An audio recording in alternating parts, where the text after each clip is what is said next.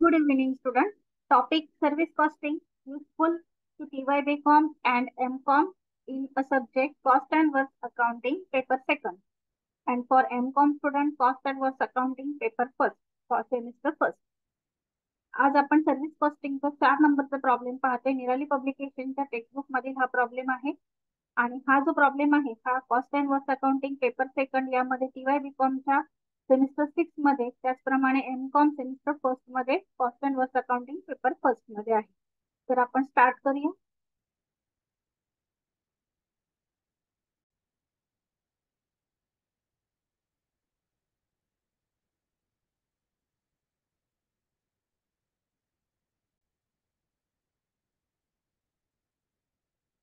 बघा, problem number 4 आपण पाहतोय. वरुण transport company Pune ons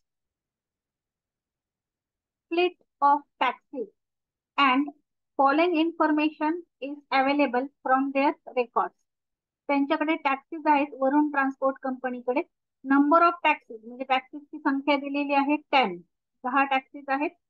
cost of each taxi, प्रत्येक टॅक्सीची कॉस्ट आहे 20,000 20,000 रुपये.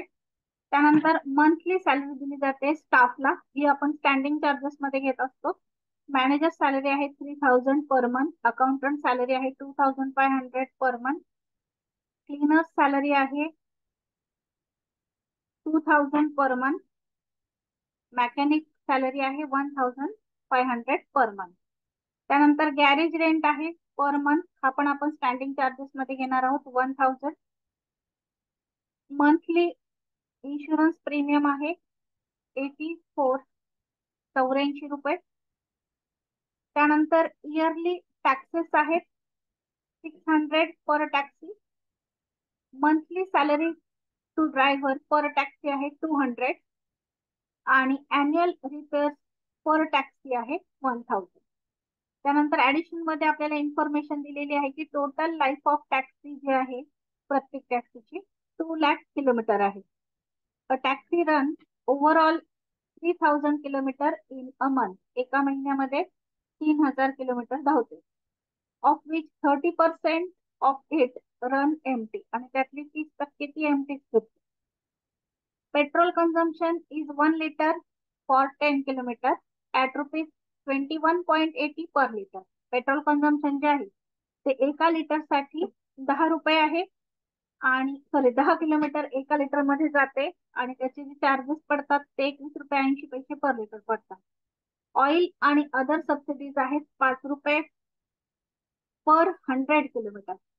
आणि आपल्याला कॅल्क्युलेट करायचं आहे cost of running taxi per kilometre. तर त्यासाठी आपल्याला आधी स्टँडिंग चार्जेस जे आहेत ते लिहून घ्यावे लागतील. मग आपण जे स्टेटमेंट तयार करतोय ते तयार करूया आणि त्यानंतर आपल्याला काही वर्किंग नोट्स पण द्याव्या लागतील. तर आपण स्टेटमेंट आधी घेऊया. स्टेटमेंट मध्ये आपण नेहमीप्रमाणे स्टँडिंग चार्जेस अगोदर लिहून घेत असतो. तर बघा, in the books of Varun transport company Pune statement showing cost of running a taxi per kilometre. Unit cost जी आहे ती पर किलोमीटर आहे आणि आपल्याला जी इन्फॉर्मेशन आहे ती पर मंथ आणि पर किलोमीटर असे 2 कॉलम असल्यामुळे आपण 2 कॉलम केलेले आहेत. तर फर्स्ट घ्या स्टँडिंग चार्जेस, ते फिक्स असतात. तर त्यामध्ये आपण मॅनेजर, अकाउंटंट, क्लीनर आणि मॅकॅनिकची सॅलरी अगोदर घेऊया, जी आपल्याला पर मंथ मध्ये दिलेली आहे. बघा इथे प्रॉब्लेम मध्ये आहे त्याप्रमाणे आपण ती घ्यायची आहे.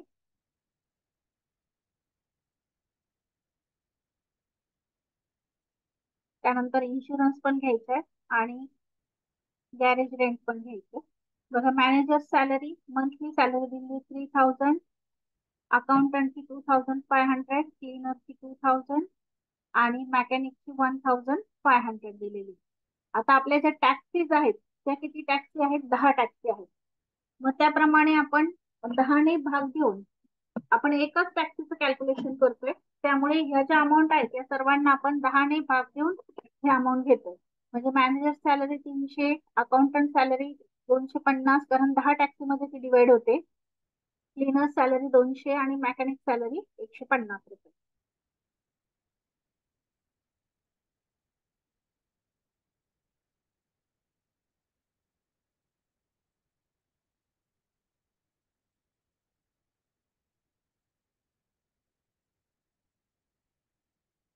याप्रमाणे आपण manager salary, accountant salary, cleaner salary आणि मेकॅनिक सॅलरी घेतलेली आहे. 10ने भाग देऊन ते अमाऊंट घेतलेले आहे एका महिन्याची.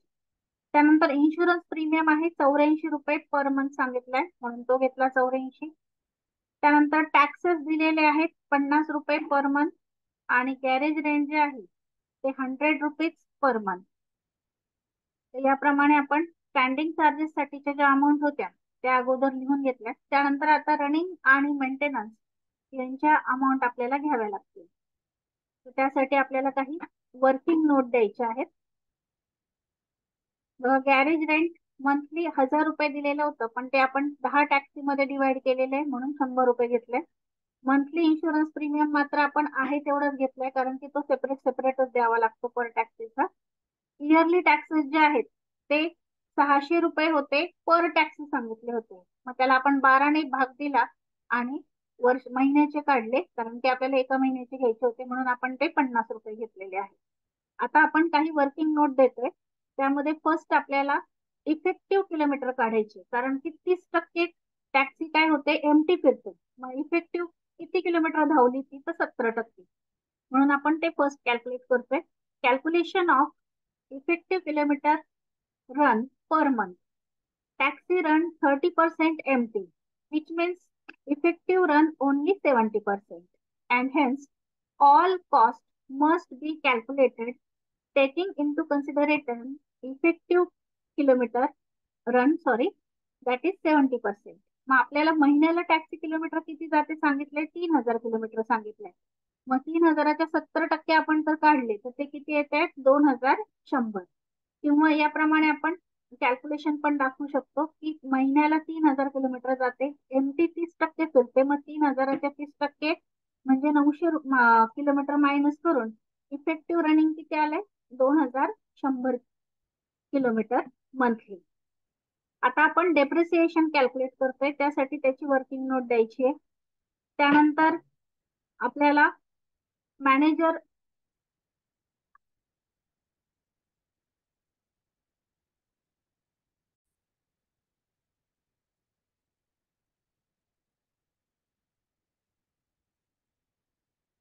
बघा आपण स्टँडिंग चार्जेस अगोदर लिहून घेतले, त्यांची बेरीज केली 1134 रुपये. त्यानंतर आपल्याला मेंटेनन्स चार्जेसचं कॅल्क्युलेशन करायचे, त्यामध्ये आपल्याला रिपेअर्स घ्यायचे. त्यानंतर डेप्रिसिएशन, रनिंग चार्जेस मध्ये depreciation, driver salary, petrol consumption आणि ऑइल आणि सनराईजचं कॅल्क्युलेशन करायचे. त्यासाठी आपल्याला वर्किंग नोट द्यावे लागतील. तर त्या वर्किंग नोट आता आपण अगोदर तयार करून घेणार आहोत. त्याचप्रमाणे हे जे 1134 रुपये स्टँडिंग चार्जेस काढलेले आहेत तर त्याला पण आपल्याला 2100ने भाग देऊन पर मंथचे पर किलोमीटर मध्ये कॅल्क्युलेशन करावं लागणार आहे. तर त्याच्या वर्किंग नोट आता आपण करून घेऊया.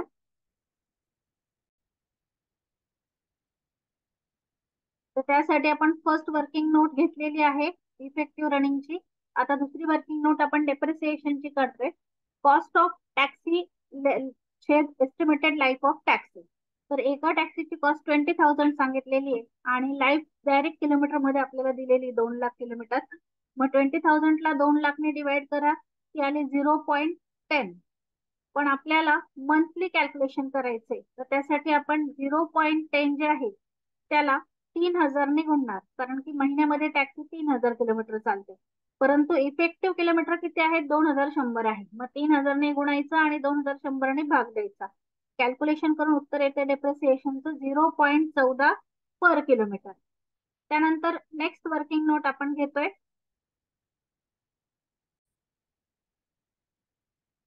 नेक्स्ट वर्किंग नोट आपण घेतोय driver सॅलरीची. Driver salary per month 200 दिलेली आहे, त्याला 2100ने भाग द्या म्हणजे 0.10. त्यानंतर रिपेअर्स, रिपेअर्स 1000 रुपये दिलेले आहेत आपल्याला, टोटल दिलेले आहेत. त्याला 12ने भाग दिला म्हणजे इयरली रिपेअर्स आहेत त्यामुळे त्याला 12ने भाग दिला 83.33 आलेले आहेत. आणि इफेक्टिव्ह रनिंग 2100 किलोमीटर आहे महिन्याला म्हणून 83.33 ला 2100ने भाग दिल्यानंतर 0.04 उत्तर आलेलं आहे. त्यानंतर पेट्रोल कन्झम्पशन जे आहे पेट्रोल कन्झम्पशनचं कॅल्क्युलेशन केले आपण 21.80 दिलेले आहे पेट्रोल ची कॉस्ट आहे. आणि तेवढ्या मध्ये किती किलोमीटर जाते एका लिटरला 21 रुपये 80 पैसे द्यावे लागतात. आणि तेवढ्यामध्ये 10 किलोमीटर जाते. मग भाग देऊन उत्तर आलेलं आहे 2.18 एका लिटरला 10 किलोमीटरने भाग दिल्यानंतर.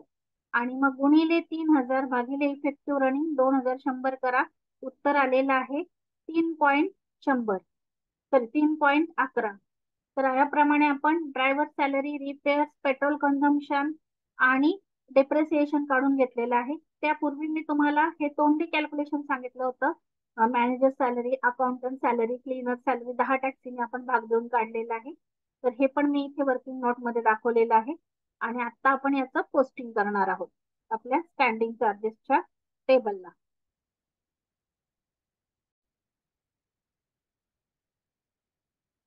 त्यानंतर कॅल्क्युलेशन करतोय आपण ऑइल आणि सनराईजचं. तर ऑइल आणि सनराईज साठी 5 रुपये 100 किलोमीटर साठी सांगितलेत, म्हणून आपण 5ला 100ने भाग दिला. उत्तर आले 0.05. मग 0.05ला 3000ने गुणायचं आणि 2100ने भाग द्यायचा. कॅल्क्युलेशन करून उत्तर आले 0.7. आणि शेवटी आपण स्टँडिंग चार्जेसचं कॅल्क्युलेशन करतो. 1134 रुपये बेरीज आलेली होती, त्याला 2100 किलोमीटरने भाग दिला. उत्तर आले 0.54. आता हे स्टेटमेंट मध्ये पुट करूया. स्टँडिंग चार्जेस समोर पर किलोमीटरच्या कॉलमला घ्या 0.54. त्यानंतर मेंटेनन्स चार्जेसच्या अंडर घ्या रिपेअर्स 0.04 जे आपण वर्किंग नोट मध्ये घेतलेले आहेत. त्यानंतर रनिंग चार्जेस मध्ये depreciation 0.14, driver salary 0.10, petrol consumption 3.11 आणि ऑइल आणि सनराईज 0.07. आता जे पर किलोमीटरचा कॉलम होता त्याची बेरीज करा आणि ती आलेली आहे 4 रुपये. कॉस्ट पर किलोमीटर एका टॅक्सीची आलेली आहे 4 रुपये. इथे आपला प्रॉब्लेम जो आहे सर्व्हिस कॉस्टिंगचा 4 नंबरचा तो कम्प्लीट झालेला आहे. थँक्यू.